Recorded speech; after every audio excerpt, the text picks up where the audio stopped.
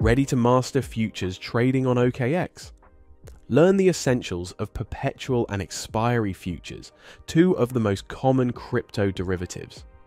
A futures contract is an agreement between two parties to sell an underlying asset, such as Bitcoin, at a specific price on a future date. Buyers can go long by buying a futures contract and will profit if the price of Bitcoin increases. Or they can go short by selling a futures contract, profiting if the price drops. Perpetual futures, unlike expiry futures, do not have a set expiration date. You can keep positions open as long as you have enough balance. To begin trading futures, let's head over to the OKX app. From the home screen, tap and trade. Next, tap on the crypto pair drop-down menu and select futures.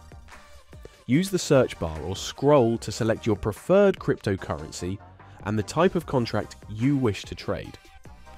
If expiry futures catch your interest, tap all and select expiry.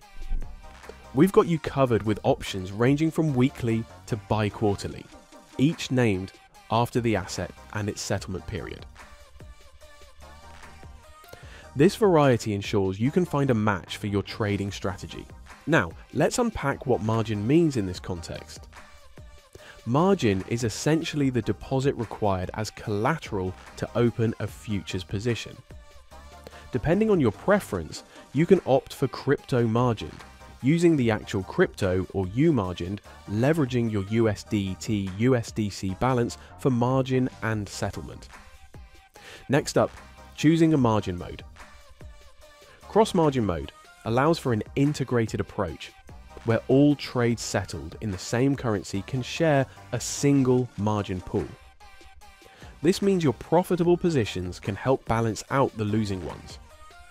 Alternatively, isolated margin mode offers a segmented strategy, isolating the risk and reward of each position to prevent one from affecting another. Leverage is a double-edged sword, amplifying both potential gains and losses. For instance, with 2x leverage on Bitcoin futures, a 10% price increase results in a 20% gain, while a 10% drop doubles your losses. It's crucial when using leverage to monitor your margin ratio closely. Falling below a specific threshold could trigger a liquidation of your position. We recommend starting with lower leverage to minimize liquidation risk, especially for beginners. Before you place your order, adjust your leverage amount, order size, and type accordingly.